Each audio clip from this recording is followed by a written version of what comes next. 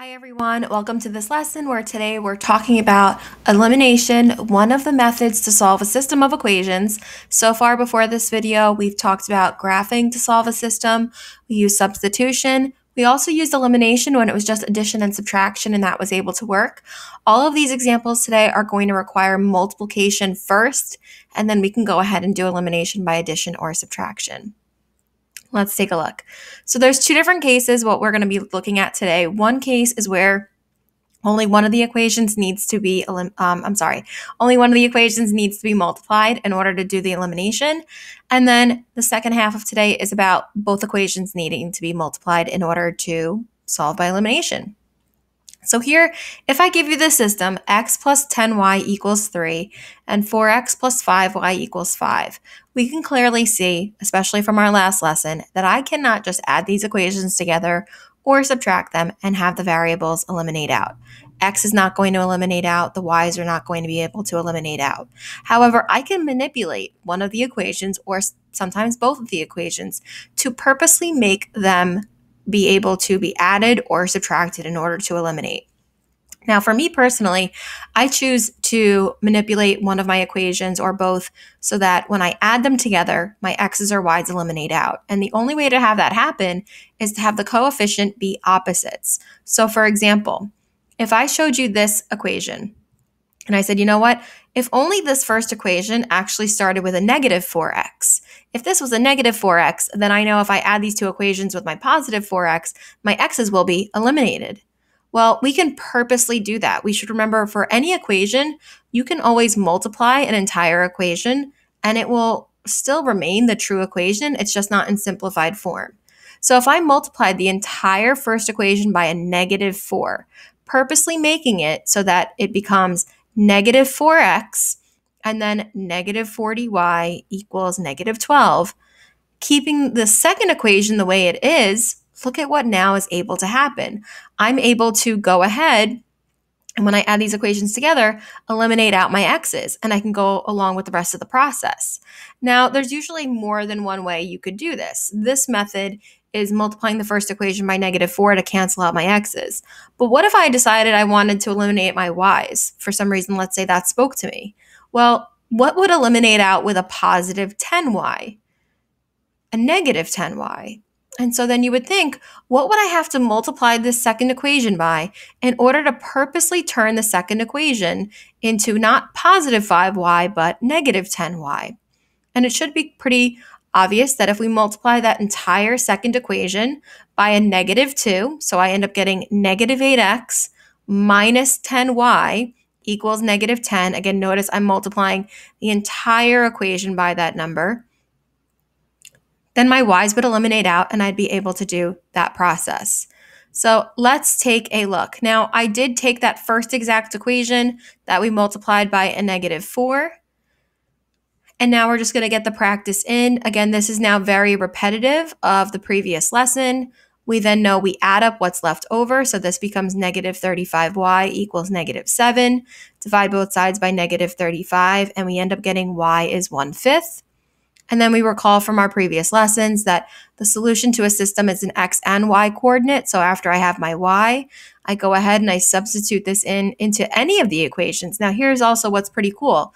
You have these two original equations, and then you also have this third brand new equation. You can technically plug in 1/5 into any of these and you will get your answer. I'm going to just go ahead and use the first equation, substitute in my 1/5. 1/5 of 10 is 2, and solve for my x. And always remember, guys, your solution is always the x coordinate and then your y coordinate. It's not the order you solve them in, it's just simply the x and then the y.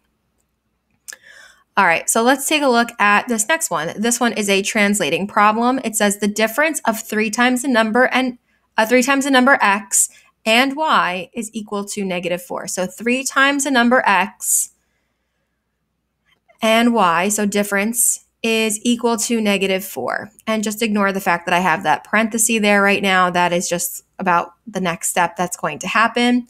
The second equation, 2 times the number x plus 2 times the number y is equal to 72.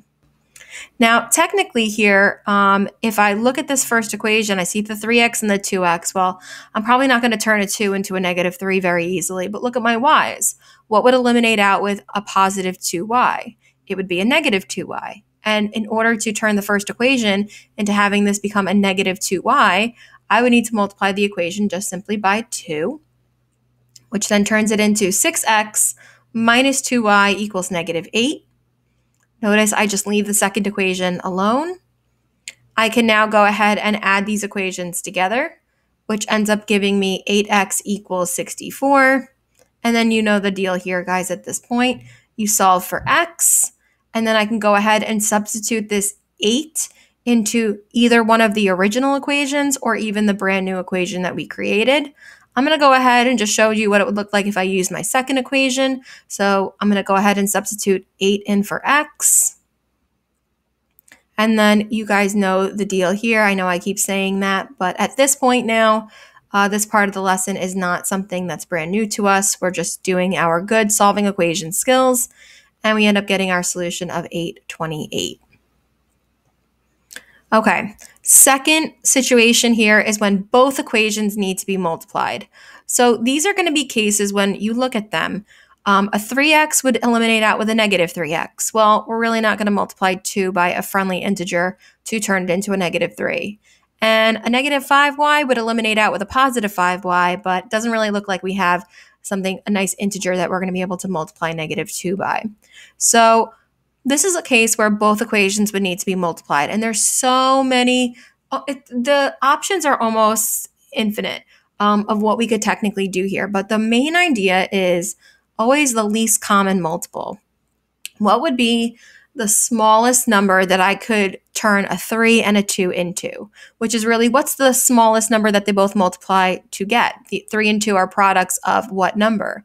And it would be 6. So imagine I multiplied the first equation by 2.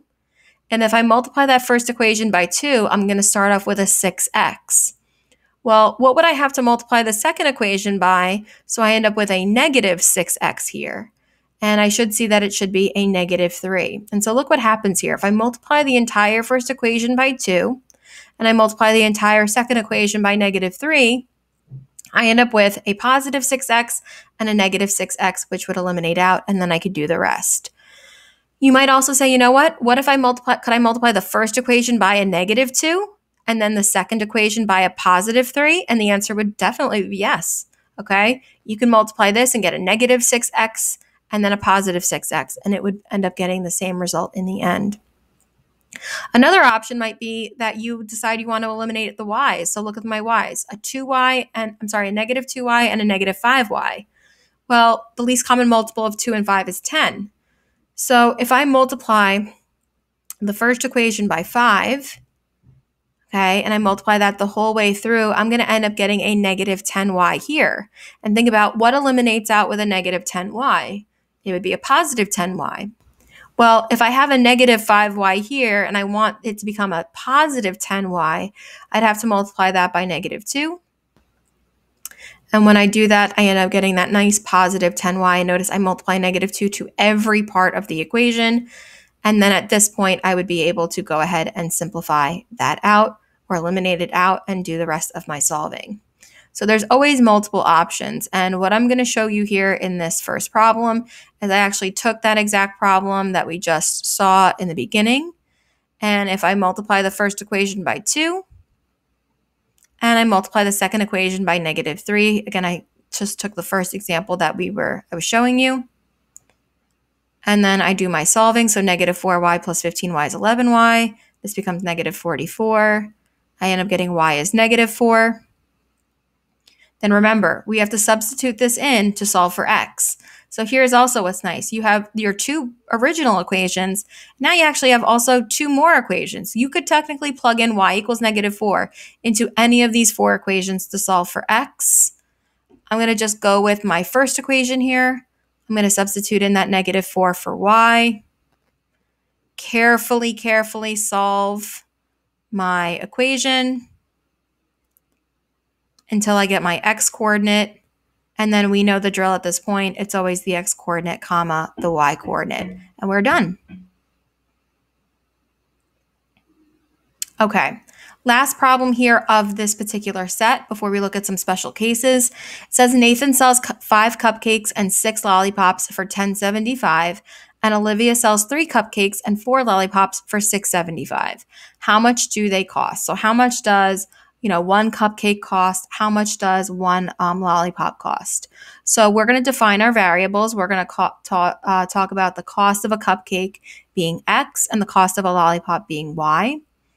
So if I use that then and I create this system, it would be 5x, so 5 cupcakes, plus 6 lollipops y equals 1075. And you could ignore the parentheses around it because that's just showing the next step. Olivia's equation would be 3x, so 3 cupcakes, plus 4y, 4 lollipops, equals 675. Clearly, I can't just multiply one equation and make it work the way I want to work it. So if I multiply my first equation by 3, that's going to turn my x into 15x. 15x will eliminate nicely with a negative 15x. So I'm going to multiply my second equation by negative 5. Remember, you multiply every single term in the equation. So the 5x, the 6y, and the 1075 by 3. Then you multiply the 3x, the 4y, and the 675 by that negative 5. Because the 15x and the negative 15x are opposites, I can just simply add these two together. Solve for y. It ends up being that y is 0.75, which we know we're talking about money, so that would mean 75 cents. And then I can substitute in this 75 cents for y into any of these 4 equations. I'm just going to use the first one. And after I plug it in and solve for that, I can end up getting my value for x, which is 1.25, which remember we are talking about money. So that would mean that my cupcakes cost $1.25 each and lollipops are 75 cents each. Okay, good. All right, so I've got a few last problems here, and a couple of the last problems are special solution problems, so make sure you pay attention closely to this. So in this system, it should be pretty clear. We want to multiply the second equation by a positive 2. That way we end up keeping the first equation, and then the second equation ends up becoming negative 2m plus 4n equals 10. Once we have that, we're able to eliminate out our m's, solve for n, and then after we solve for n, we can go ahead and substitute it into either equation to solve for m. So I went ahead and I plugged it into the first equation, and I end up with my solution. And I know I went through that one very, very quickly, only because this problem is about if you're not dealing with x and y, everyone, and you're dealing with other variables, just always your solution is in alphabetical order. So my solution would be the m, which is -1, and then the n, which is 2. Okay, so nothing crazy about that problem, very straightforward, but just making sure we know how to put our solution in the proper order. The next system, this is an example where we could have a fraction. So I just want you to know it's the same process, same idea. I could go ahead and I could multiply this second equation by a -4, and able to eliminate out my x's. I could also technically multiply the second equation by -6, because a -6 times -1/2 would be +3, and I could do that to eliminate out my y's. So either option would be good. We now then know we get -y equals 2. Divide both sides by -1. We get y is -2. And then we can go ahead and substitute in that y is -2. And at this point, this is just a process that we've gone over numerous times. And we write our answer as the x value, comma, the y value. So now our two special cases. So for these two special cases, we're going to see that if we have x plus y equals 3 and x plus y equals -3, if I use subtraction here, well, x minus x is gone, y minus y is gone, 3 minus -3 really means 3 plus 3, which is 6. Sometimes you can have a system and the x's and y's both eliminate out, and you're left with just a number equaling a number. In this case, it's not a true statement. which would mean that there is no solution to this system, which then means if there's no solution to this system, if I were to graph those two equations, they are definitely parallel lines. This last one here, 2x minus 4y equals 6 and x minus 2y equals 3. Well, if I go ahead and I multiply the second equation by -2, I end up with this as my second equation. Whoops, I just gave away the answer. And so 2x plus -2x, that eliminates out. -4y and +4y, that eliminates out. 6 and -6, that also eliminates out. If everything ends up eliminating out and you have 0 equaling 0, we know that that's a true statement. And if it's a true statement, that means there's infinitely many solutions, which actually means that these two original equations are for the exact same line. I hope this video was helpful for you. Thank you so much for watching. Bye.